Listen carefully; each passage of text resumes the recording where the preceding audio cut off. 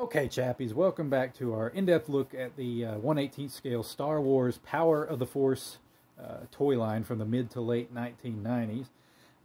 We're up to wave 2 now, and this time we're going to look at what I believe was the first Return of the Jedi product made for this Power of the Force 2 toy line. This is the Imperial Speederbike with a Scout Trooper pilot, and if you had the vintage Speederbike from Kenner from 1983, or if you're a vintage collector, you will instantly recognize that this is the exact same toy. This is the exact same mold used in 1983 with just a fresh new coat of paint on it. And the design really holds up. Even today, this design holds up. It's all here. We've got the spring-loaded landing gear with the little flaps attached to them that move up and down with it. We've got the rotating blaster turret on the bottom. This is often missing when you find these loose out in the wild at yard sales or on eBay or whatever. And we've got the 3 segmented parts of the Speederbike, which you fit together. It locks into place, and then you press this little button on the back, it all flies apart, simulating being hit by the blast of an AT-ST or smacking into a redwood tree, just like in Return of the Jedi. The handlebars are movable, but the way this figure is designed, it's fine to just leave them right where they are. Folks, it's all here.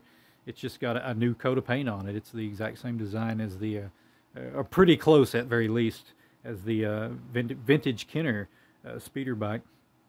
I'm sure more modern Speederbikes improve on this design, but I tell you what, this still does really hold up. Now, do consider that this segment is made out of a softer plastic than the other two, so this is often damaged on the secondary market. You know, sometimes this is just snapped off entirely or missing entirely, so keep that in mind as well. Now, this one was sealed in package, so I had the opportunity to apply the stickers for the very first time. Did a pretty good job there. These are different stickers than the ones that came with the Millennium Falcon and the X-Wing and the KSE Fire Spray.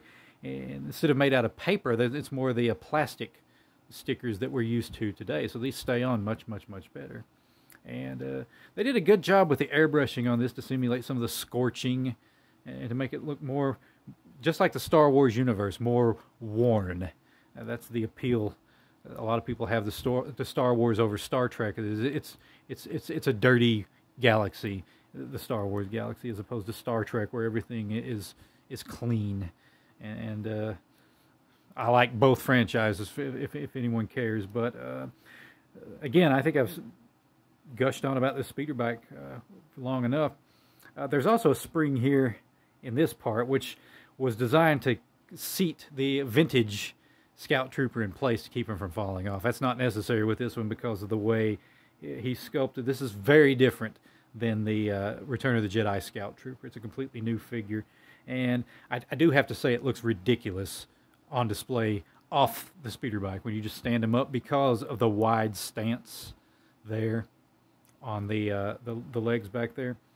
Now, the knees are articulated. These have movable jointed knees, so you can put them back rather than have them sticking straight out the way you had to with the vintage Scout Trooper. Now, technically, they should be touching these little things right here, but that's just not how this works with this figure. It just won't reach. He manipulates the handlebars well enough, and I also want to point out that instead of being able to turn the head side to side, which I can't do with this, and I'm not going to force it, I don't want to risk breaking it, he can pivot up and down, or rock back and forth like this.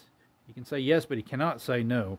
And I don't know if that was a design choice, or you just wanted to have him look down. You can probably lean him forward a little better. Now, observe how his arms are sculpted. I don't know how much forward. I mean, you'd have to put his hands above his head and put the handlebars in this way to get him to lean forward any further. But it looks great on display, pal. And you're going to want to display the Scout Trooper on the Speederbike because, well, for 2 reasons. Number one, he looks ridiculous standing up, and he doesn't stand up very well regardless. And number two, no peg holes in the feet on this figure. I think the manufacturers knew that this would look ridiculous off the Speederbike as well, so they didn't even bother putting holes in the feet on this one. But again, it looks terrific on display. Happy to have this one in the collection. Didn't pay a lot for this. This is one of the cheaper vehicles available in the Power of the Force 2 line on the secondary market today. Those can get pricey, and there's people out there trying to sell this one for big bucks. I got this one sealed and packaged for about 10 bucks. So I would not encourage viewers to go out and spend a lot for this one unless you really, really, really want it and can't find it for a good price. You could probably find a vintage speeder bike for less than what some of these are going for on the secondary market. So be wary, okay? But all in all, it's an excellent toy, and it's a no-brainer to include in this Power of the Force 2 line. And this was re-released a couple times with different pilots. There was a Luke Skywalker in indoor gear speeder bike, and there was a Princess Leia in indoor gear speeder bike. There was also another speeder bike with an Imperial pilot with his gimmick with a ripcord and a wheel on the bottom. I have no interest in that one. That's too gimmicky for me.